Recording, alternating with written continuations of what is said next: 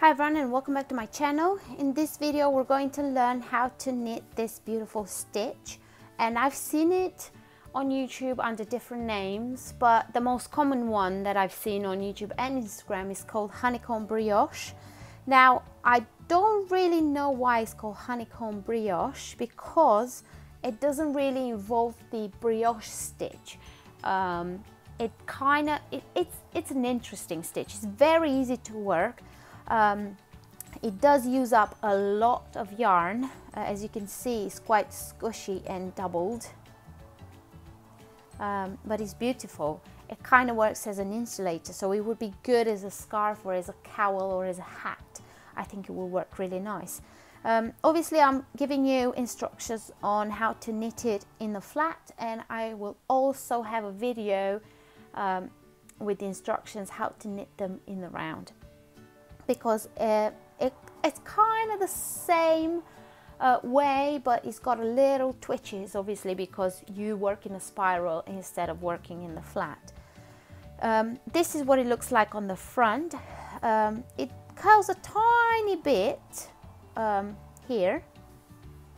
Maybe if you go up a needle size, it wouldn't curl as much, but I wanted it to be quite dense. This is what it looks like on the front, and this is what it looks like on the back. It looks quite nice on the back as well. It's very, very squishy. As you can see, I press it down and it's quite, soft. It uses a lot of wool, so as you can see, I've only done this much and I've gone through quite a bit of my skein. This is a 50 grams of drops Nepal. And this is all I've done with it. It will take quite a bit in order to kind of make it into a cowl or a scarf, but it's really nice. It's very soft. So when you start, obviously you do your cast on, and then you want to work one row of knit stitches, which will put you on the right side with purl bumps. And you can see here the purl bumps. They will be here at the bottom on your first round, but that's your setup row, and then all you got to do is repeat these 2 rows that I'm going to show you. So pretend that I've done my purl row here, so I've got my pearls, my purl bouts here after my cast on, and then you want to slip your first stitch with the yarn in the back. And then if you're on the first row, you will just knit one below, and do that to the end. Knit one below, knit one below. That's what you do on after your setting up row. However, I am far up ahead, so the way I know where I'm at is by this. So I slip the first stitch, and then I see this stitch has 2 wraps at the bottom, so it's kind of got 2 purl bumps. I don't know if you can see. You can see it's got 2 wraps, which means that's the stitch I just want to knit. And then the one that is a normal purl bump like this, I want to knit in the stitch below, and it's right there. You want to go in the V underneath. So knit one below. Then you got another double purl stitch here, so I'm going to knit it. Then I've got a simple purl stitch. I'm going to knit below. So I'm going to keep doing that until the end of the row. So that's one of the harder stitches that you need to do, the knit one below, but it's quite easy to see that hole that you need to go in underneath for your stitch below. So we're going to do that all the way. If you worry a bit, all you got to do is just stretch it out a bit, and then you will see there will be a V underneath, and you want to put your needle in and pull it out, and then the last stitch you just knit. So that's one one row on the front. Then the next one has a weird twist as well, but I'll show you how we do it. So I'm going to slip the first stitch, and then I'm going to have a look.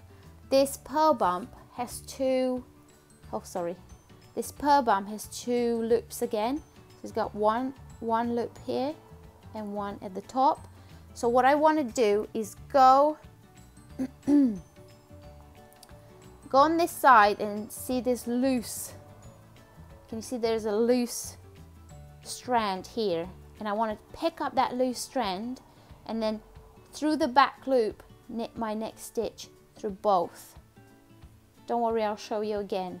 The next one is a simple pearl bump, which I'm just going to knit. The next one, if you flip your work, you will see there's this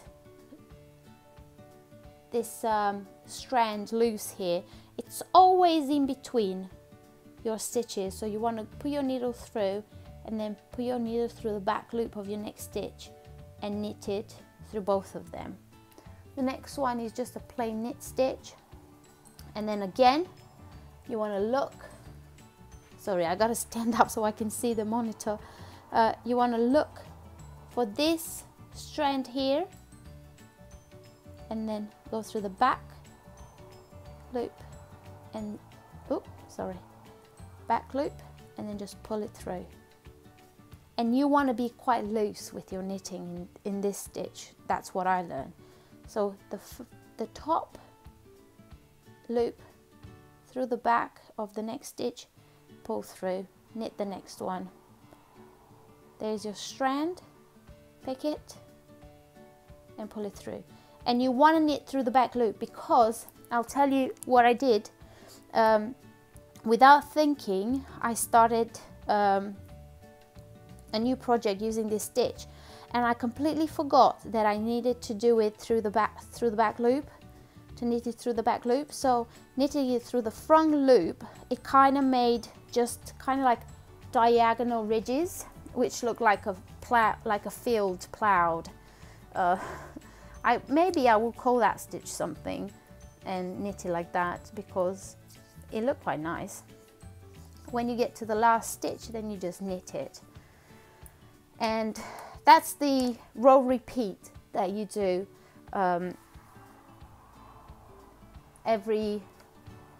you knit every row, so it's kind of like a garter style, but because you pick up that loop is what makes this beautiful honeycomb on the front of your work.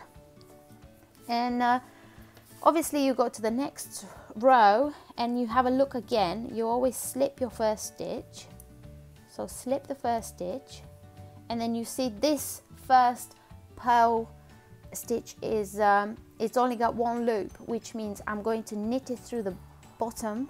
I'm going to knit one stitch below, and then this one has two loops, which I'm going to knit normally. Again, knit one below, knit one, knit one below, knit one,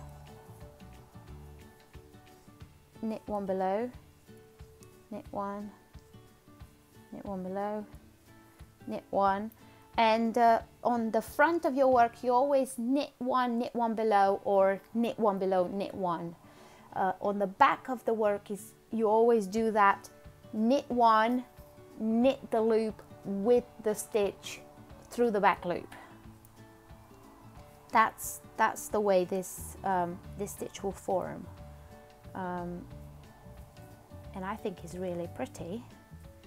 Let's just finish this row, and we'll turn the work, and we're going to have a look again at the back of the work for that loop.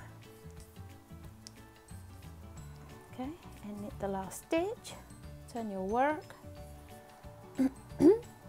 slip the first stitch, and then we've got a normal stitch with just one bump here, so I'm going to knit it. Then I've got a stitch with two strands, so I'm going to pick that strand up and pull my needle through the back loop of the next stitch and pull it through. Knit the next stitch, pick up my yarn, put my needle through the back loop of the next stitch and pull it through. Knit my next stitch normally, pick my strand of yarn, put my needle through and pull the yarn through both of them. So that's the honeycomb brioche stitch in the flat.